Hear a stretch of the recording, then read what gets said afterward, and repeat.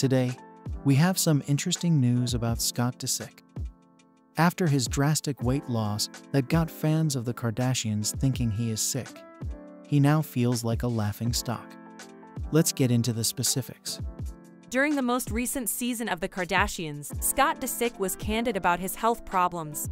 He now wants to concentrate on recovering. According to an insider, privately, he admits that his extreme weight loss has made him a laughingstock. Furthermore, 39-year-old Khloe Kardashian, who is close to Scott, is aware of his challenges because she too was once picked apart for her own struggles with weight. It's something Khloe relates with, the source said. Scott looked excessively thin and pale on the June 6th episode of The Kardashians, so Kris Jenner, and the co-founder of Good American, implored him to stop losing weight. She pleaded with Scott, "Scott, you're gonna stop losing weight, right? You look amazing, but like..." Scott then said, "Maybe like 3 more pounds." Scott explained how he got to where he is by eating Hawaiian rolls.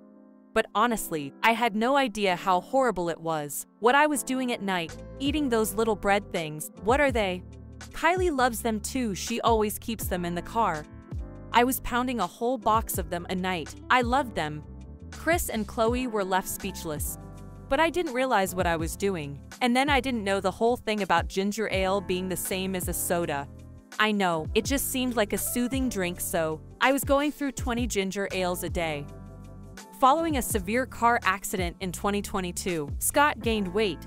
He has since shrunk, and fans have even noted that in a Hulu episode, the weight loss medication Mounjaro was seen in the refrigerator. Tell us in the comments what you think about Scott Disick's self-esteem of feeling like a laughingstock. Don't forget to smash the like button and subscribe to the channel for more updates on what's happening with your favorite stars.